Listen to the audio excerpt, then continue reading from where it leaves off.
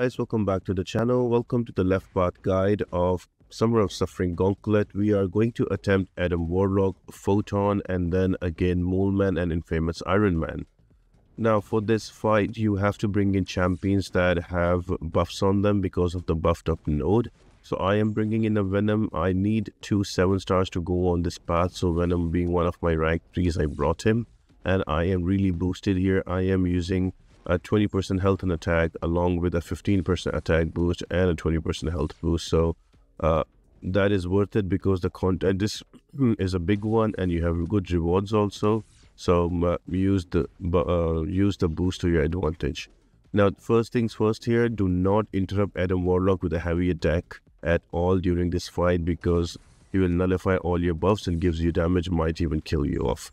Second thing, always try to have a special attack ready because when Adam Warlock is going to throw a special attack, there is going to be a force that can cool down. Now, if you throw your special attack or you throw a heavy attack to Adam Warlock, the cooldown is finished and you apply a soul barb on Adam Warlock and he takes quite a bit of damage because of all the buffs he has. But if you're not able to throw a special, within the 4 seconds, the soul barb is applied to you and you take damage. So it's a very touch and go and quick fight. It's not really difficult. You just have to take care on the timings of the specials and keep Adam Warlock to SP1 only. The fight is much more easier. Another thing you need to take care about is not to take hits in your block, otherwise he goes unblockable. And just keep letting him throw SP1s. And whenever you will gain a bar of power, you will be power locked for 1 second. So make sure that you time that right so you can kill off Adam Warlock. Not really a difficult fight by the standards of Summer of Suffering. Next up is going to be a Photon. Now this fight is all about controlling your power. As soon as you go to 0 bars of power, you are going to take damage with Langur and you will die. So the question is, how do you lose power? 1, if you get to 3 bars of power, instantly you lose all your power because of the node, and also that triggers Langur damage. Secondly, if you hit the opponent in her block twice, you get a petrified debuff on you that helps you reduce your power. Now if you hit too much in the block, you can stack those petrify and you can get to 0 power very quickly. So these are the 2 ways you can get to 0 bars of power and take long good damage. Apart from that, you have to also look after Photon and her mechanics also with pure light form and unblock him and all of those shenanigans going on. And if that wasn't enough, if you use 2 special attacks within a given timer, you are going to gain a degen because of stage fright and you're going to lose your health. So all in all, it's a lose-lose fight. So I would really say if you have a Hercules, just bring in Hercules because he just makes a joke out of this fight. So right here you will notice that I brought her down to 33% and all I'm doing is to let Photon use a special attack, and when I have to or more than 2 bars of power but less than 3, I just use my SP2s. And I keep throwing those over and over again, and that helps me take Photon down very quickly when she is stunned. I usually wait out the invis. If not, then I will throw a special within her stun, so SP1, so I can do max amount of damage. So if you have a Hercules, that is the best option. Otherwise, other options I will have you given, but hey, bring in Hercules.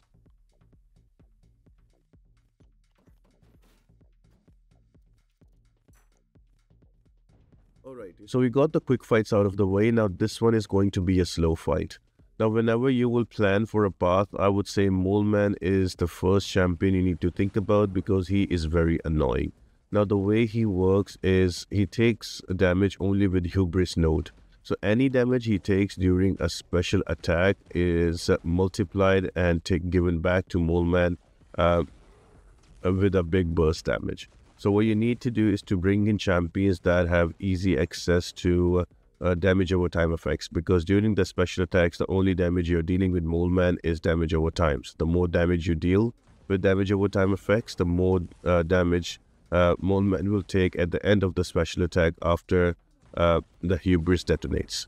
Now I'm using Venom here, and all I'm trying to do to apply enough debuff so I can activate Moleman's Frenzy. Once the Frenzy is activated, now it's my chance to just hit in the block and keep applying those bleeds. And once I have enough bleeds, hopefully 3 to 4, I can wait for Venom to throw a special attack. Just there, he's throwing a special attack with 3 bleeds. He's taking all the damage, and all of the damage is accumulated and then detonated on Moleman. So that is the name of the game.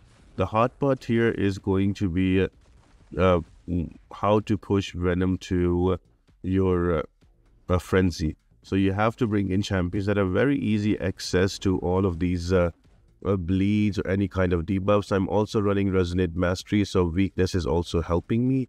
So right now the frenzy is deactivated, so any kind of bleeds or any kind of debuffs I applied, it's not going to be helpful. So this phase is I have to play slow. I have to keep hitting Moleman and try to get him to 20 of those monster mass so his frenzy can be activated.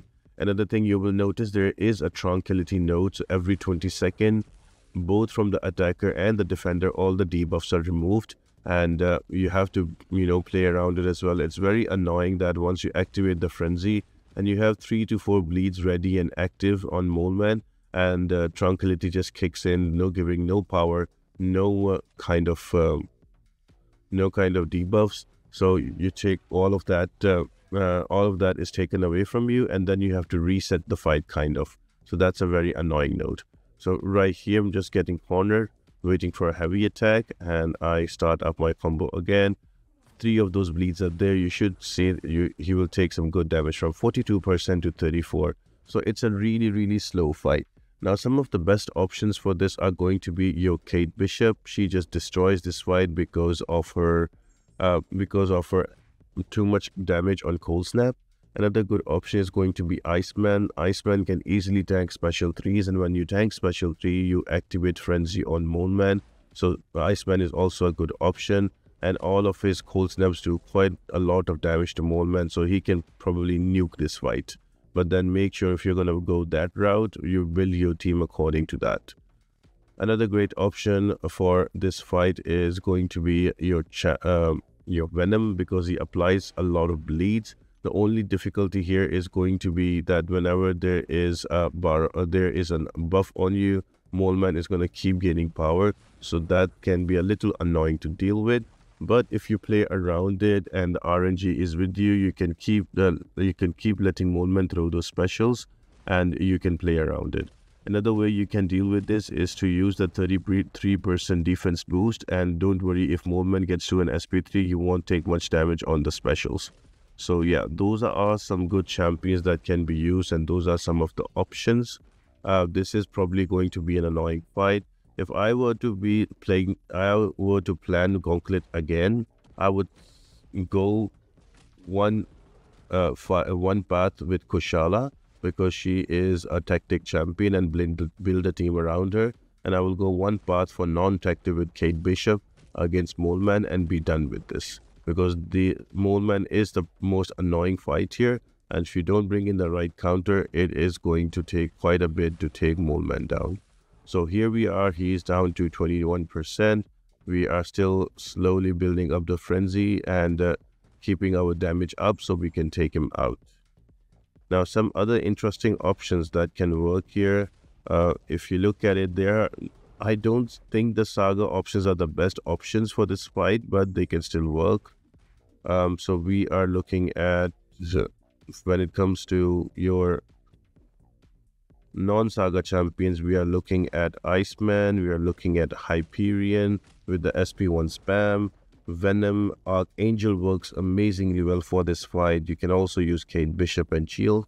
Now, if you're going to use Saga champions, they are a little tricky one, because not many Saga champions are there to do this fight.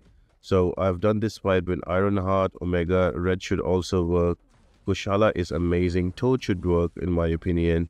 Negasonic with her passive Incinerate is a good option too. And I personally not tried Diablo, but if I look at the way this fight's mechanics are, I think Diablo should work. You just try to build up to your special SP3 if you can quickly while he has Frenzy, and then throw that out. That will do some massive damage, but that all depends on the timing, because Tranquility is going to be there.